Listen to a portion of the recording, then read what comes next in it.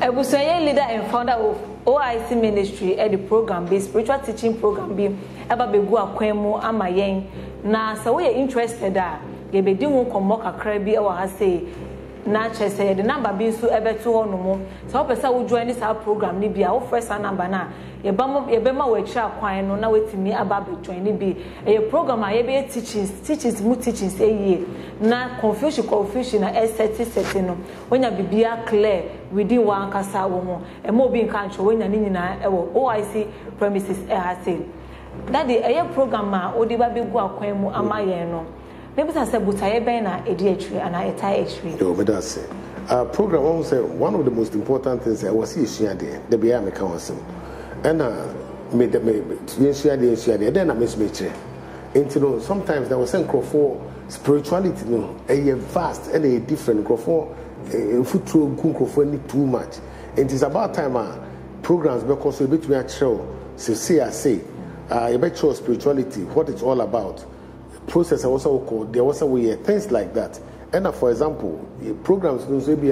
2 hours per day that's Friday Saturday Sunday morning also a question time and be a first hour now we go on break now some call 30 minutes question me will be out to me say spiritual question and the programmer and be enlightened spiritually and some of us especially who are suffer or person onya spiritual abilities things like that and be to me to that level obi onu mo onye sofo onye spiritualist oye onu ankasa ne ho eno so no pesa I don't know here because so why we ho now many people are never because my bonfire and who feel and yes but directions may be our own tears and sometimes we on my or person ultimately fight for no any business ultimately to call anymore na bra boom na worry some was so many things the directions will be there. Spirit when they're in charge of this to be able to counterfeit this spirit the same also way all that teachings will be there and truly so the edge man so you get the results. Okay, that is time bay Friday anopa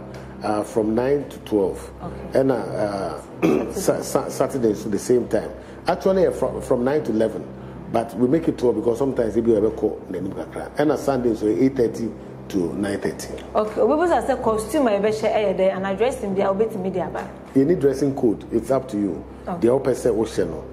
we I didn't obviously and the obeshe. Okay. That is that same. Yes with that. There's a program that the area go akwemu amaye no Saturday